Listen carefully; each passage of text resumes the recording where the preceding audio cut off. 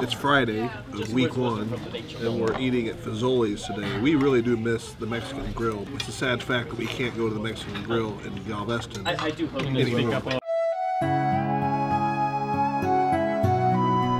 That's good, thank you. I've seen some Robot in 3 Days reveal videos already. I saw week 6 team 1.0 has a wonderful video with a drone, and those guys are awesome. And I've seen the Mizzou team, the Zookeepers, the Mizzou team. So good job to all those 3 teams. I liked the Archimedes screw on the Zookeepers, and their winch system has these little pegs on a piece of extrusion, so that's kind of cool. So that's the thing, is like the lifter on Team 1.0, the climbing system with the Velcro and the spool works wonderfully. I think we're all watching the first Q&A to make sure we have a clarification on whether or not Velcro on the end of a rope is legal. So we're going to check that out. So watch for the Q&A to see what that legality decision is. This is kind of serious. I heard that a lot of teams having a really hard time finding that 9-inch extension spring. I think First Community has bought out McMaster-Carr. McMaster-Carr is out for 2 weeks, and McMaster-Carr won't sell internationally from what I hear. So we'll probably have the website up by Wednesday of next week, available for shipping. I know. You guys are on the clock. 5 minutes? Like, I thought I was working on it right now. Oh, you were? You want me to... AndyMark.com/spring. Where? We're here? Right here. Okay, right there. Okay.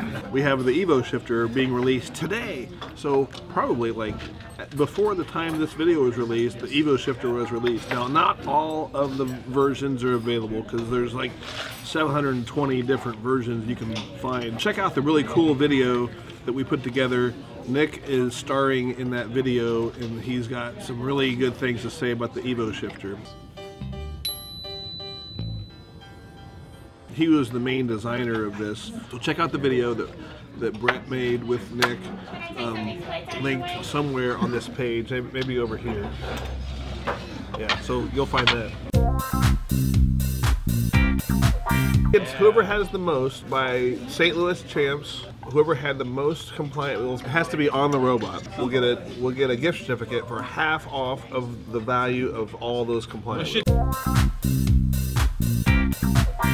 Teams out there, my advice to you is figure out your drivetrain.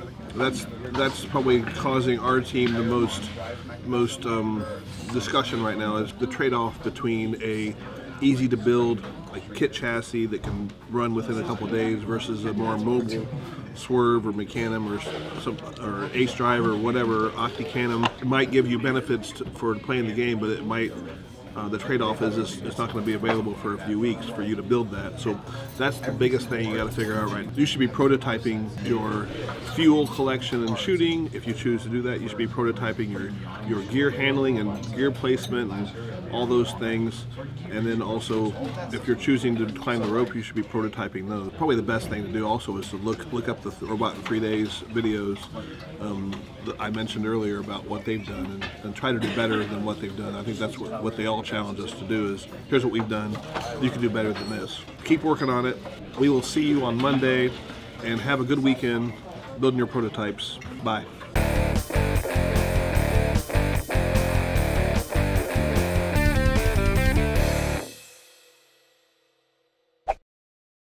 Marshall from Team 900. Don't name names.